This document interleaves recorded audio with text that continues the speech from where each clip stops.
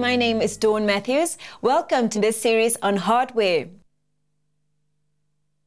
So far, we have learned about two types of output devices, the monitor and the printer.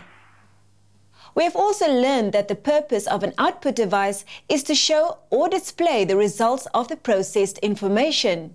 In today's lesson, we will explore how common output devices such as the printer, screen and speakers work. We'll also see how they are used in everyday life. By the end of this lesson, you should be able to list common output devices, state what common output devices are used for, and describe how printers and monitors have improved over time. Did you know that when printers were first introduced, they could not print pictures or graphics, they could only print text? Wow, Dawn, no pictures or graphics. That's right, but not for long. As technology improved, printers were developed that would not only print pictures, but could produce screen quality prints in black and white and in color. Today, printers can make photo quality prints in any size you like. How do they work? Well, a printer accepts information from a PC and transforms that information into a printed document. But there are many different types of printers, so do they all work the same way? No, different types of printers work differently. Let's look at the three major types of printer technologies: dot matrix, inkjet, and laser. All of these printers have a few things in common. They must be connected to a computer to be able to work. They must be able to pull paper in and push paper out. They must be able to accept information from the computer and print the information on paper. And they must have some way of securing the ink on the paper. Every printer we will discuss today does these four basic tasks, but different types of printers do these tasks in different ways. Let's start with the oldest kind of printer, the dot matrix printer. Early printers were line or impact printers. They used keys which hit into an inky ribbon like this one and left behind a mark on the paper. A typewriter is an early example of an impact printer.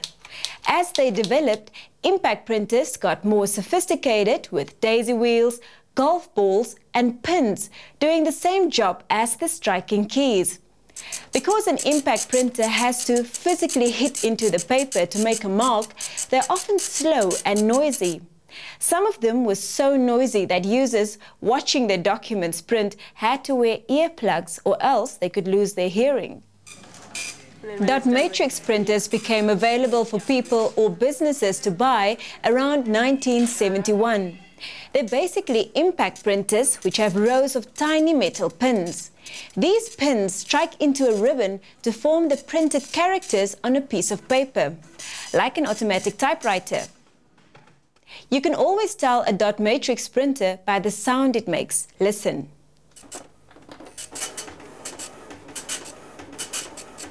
That is the sound of the tiny pins hitting the paper. They're called dot matrix printers because they use lots of tiny dots to create a document. Dot matrix printers are more suited to printing text than graphics.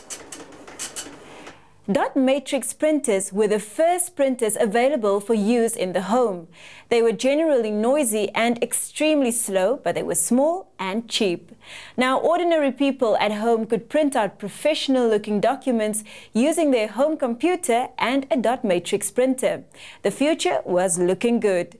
Today, we're not so impressed by dot matrix technology.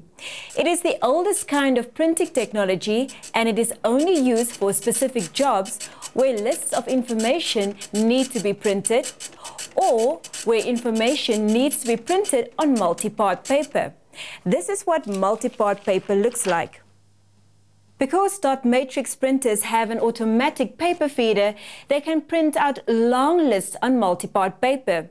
As you can see, this paper has holes on both sides. You insert the paper like this. These holes are used to hold the paper in place so that it does not slip.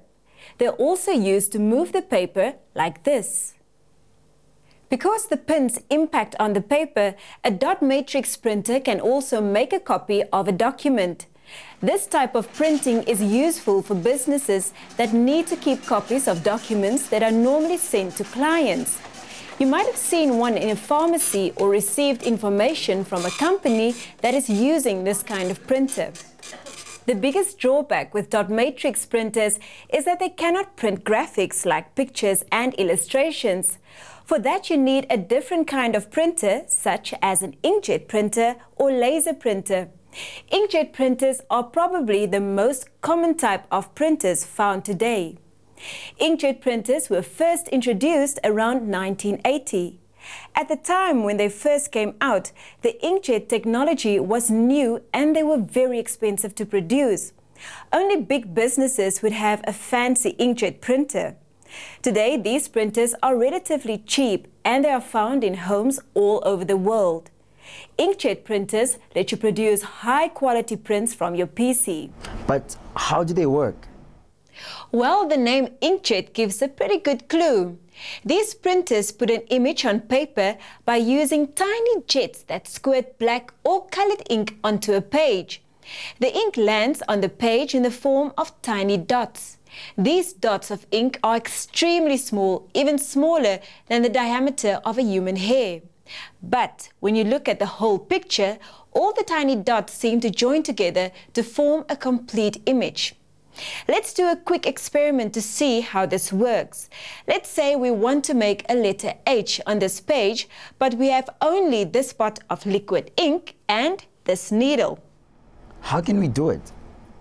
Well, I'm going to try and form the letter H by putting dots of ink close together onto the page like this.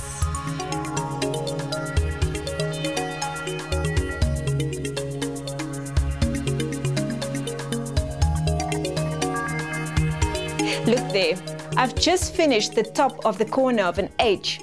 Now let's look at an H that I did earlier.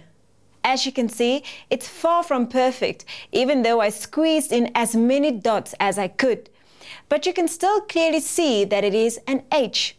Now let's watch the inkjet printer perform the same task.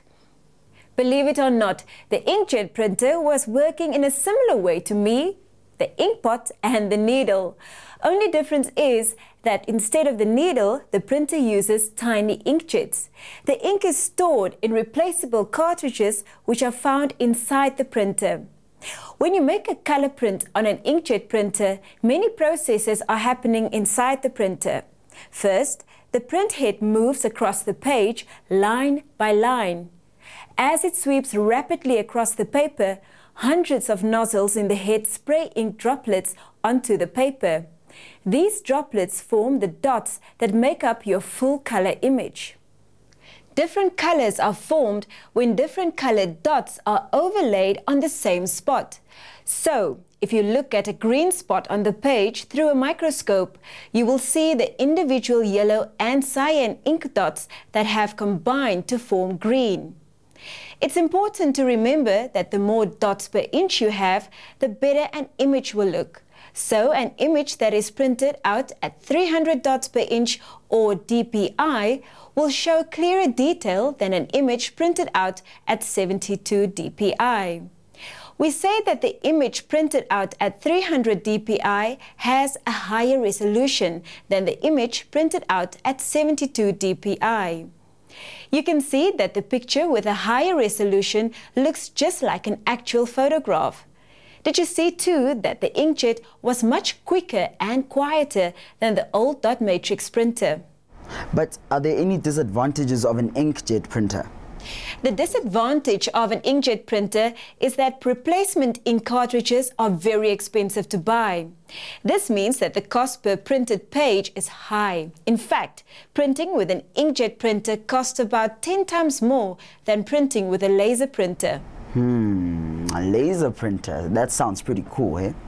Well, let's find out more. In 1938, a dry printing process called electrophotography was invented. Laser printers work in the same manner as photocopiers and fax machines. They use a special powdered ink called toner. An interesting fact about laser printers is that it uses static electricity to hold the toner on the paper until the image has been fixed. Laser printers are popular because they produce high-quality prints. They are fast and the cost per page is low. The drawback is that laser printers are usually quite expensive to buy. As with inkjets, you get two kinds of laser printers, black and white and color. Color laser printers are more expensive and are not so common as black and white laser printers. So you've got dot matrix printers that use pins that strike against an ink ribbon. Then you've got inkjet printers that use nozzles that squirt ink onto the paper. Then you've got laser printers that use toner and static electricity. So are there any other types of printers available? Yes, there are many special purpose printers available. These printers are only used for one specific purpose. For example, you get photo printers, barcode printers, and fax machines, and that's printers. Now let's have a look at another important output device, the monitor. The monitor is the most used output device on a computer. It displays all the results processed by the computer on its screen. The first monitors could only display text in black and white, orange and black, or green and black. They had a very low resolution and did not display images well at all. Over time, technology has changed so that monitors can display many different colors at a high resolution on larger screens. Do you remember that on a printed page, the resolution of the image is expressed by the number of dots per inch? On a monitor, the resolution is expressed by the number of pixels. The word pixel is short for picture element. A picture element is a single point in an electronic image. The more pixels there are in an image, the better the quality of the displayed image. One of the most important developments which affects the display of images has been improvements in the graphics or video card. You will remember that this card is one of the add-on cards attached to the motherboard. This table gives you information about different video cards, the resolution that they allow, and the size of screen best suited for an image with this resolution. Can you see that you should use a smaller screen in situations where the resolution is low? The standard card found in most computers today is the SVGA or Super Video Graphic Adapter. This is an analog card, as are all the cards we named in the table. However, digital cards are now also available and are increasingly being used. Not only have cards developed over time, but so have monitors themselves. Most desktop monitors use a cathode ray tube or CRT to display an image. This is the same technology used by most television sets. However, more modern monitors use an LCD or liquid crystal display screen. LCD screens are also called flat panel display screens. These screens are thinner, lighter, and draw less power than cathode ray screens. They're also found in notebooks, televisions, handheld devices like PDAs, cell phones, and other consumer products. So far, we have discussed output devices like printers and monitors. Now, can you name any other output devices? Well, I guess another output device that we use is speakers. Good, Archie. Today, speakers are used everywhere. They're used in TVs, hi-fis, cars, and computers. They can play back music, words, sounds, and any other media that you can hear. Well, that's all we have time for today. Now here's your task. Find out what kind of printers your school has.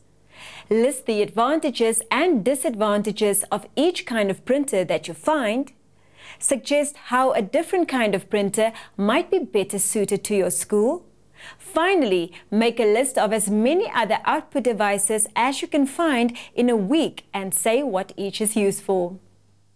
I hope you've enjoyed finding out about output devices. Don't forget to visit our website for more information. Join us next time when we will be examining specialized computing devices like webcams.